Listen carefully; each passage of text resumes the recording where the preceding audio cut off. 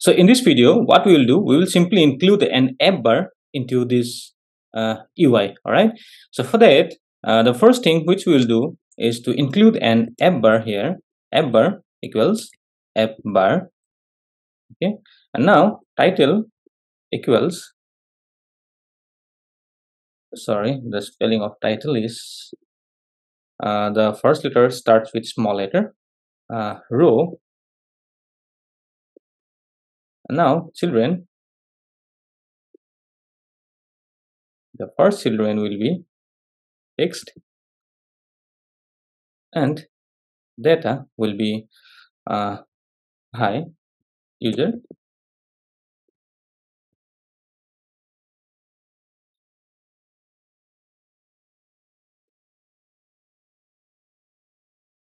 Hi user. And next we'll be using log out function. Okay, so let me save the okay, well, log out. All right, so let me save this screen and I can see hi user log out. All right, so here I can also use some margin so that the logout gets directly into the right side, but for the time being I won't be using any margin.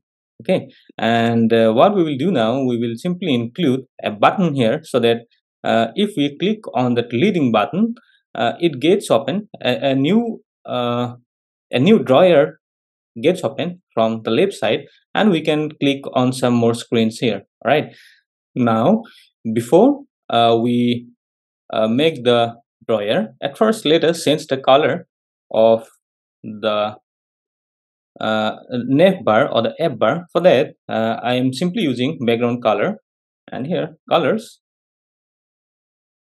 dot let me check using this amber color. All right, so it's not looking so nice, so let me use the pink color here. Okay, now I can see something, it's looking a bit nice, like the mobile application of Snapdeal, if you know. All right, so now we'll be including the drawer. In the left hand side we'll include one icon here, and if someone clicks on this icon, one drawer will get open from the left side of the screen or the mobile. Now for the drawer, let me include drawer equals drawer. Okay, all right, so okay, now I can see the drawer in this section. All right, if I click on this drawer, we can see a screen which gets open from the left hand side of the app. Okay, now let us decorate the drawer. For that I will be using background color equals colors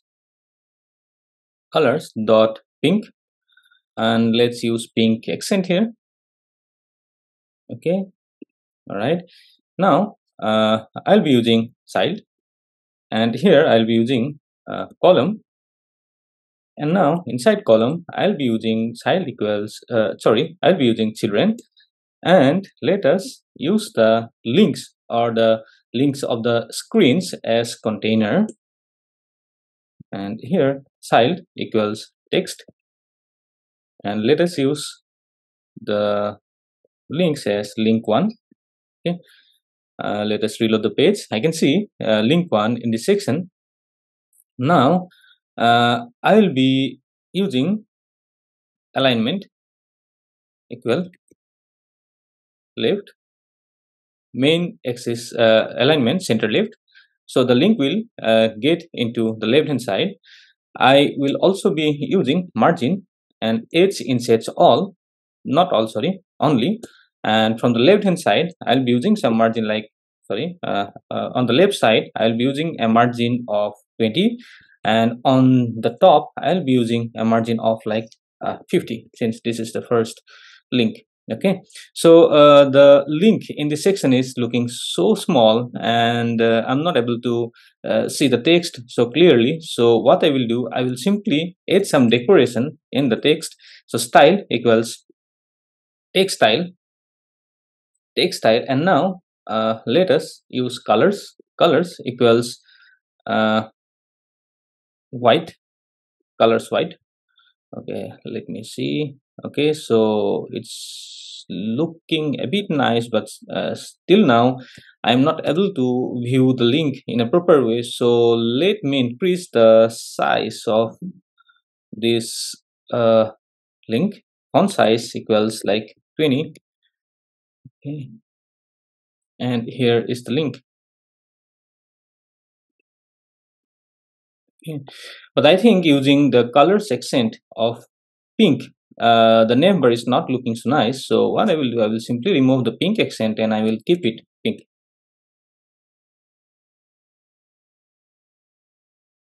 Okay, so it's looking a bit nice now. On top of the link, here we'll be using some menus, but on top of it, we can also use one method, not method, we can use one profile picture of the user, okay, in this section, and just below the profile picture of the user, we can give the links in this way. Okay, so here I'm not making the project so difficult since this is an entry-level project for Flutter. So I'll be using some icons in this way. Okay, okay, and link one, let me give an icon in this way. Okay, this is the first link. Let me copy the container and paste it again. So this is link 2.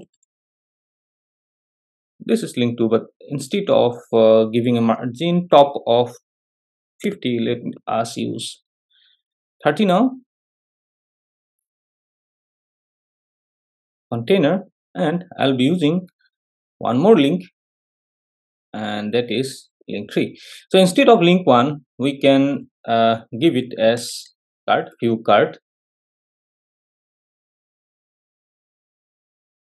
view orders,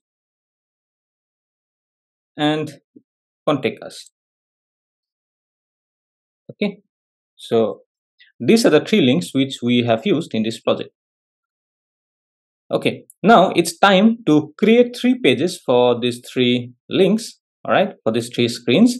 And for that, I am creating one file, or maybe we can also create one directory. And the directory for view cart is cart. The directory for orders is orders. And the directory for contact us is contact us. It's totally up to you whether you may create the directories or not. Okay, I prefer creating directories and keeping the file in an organized way. So I've created this directory, and now I will create 3 different files in these 3 folders. All right, so let us make the video short. In the next video, I'll be creating 3 files for these 3 folders and linked it directly with these 3 links. Okay, thank you for watching this video. Subscribe this channel for further updates.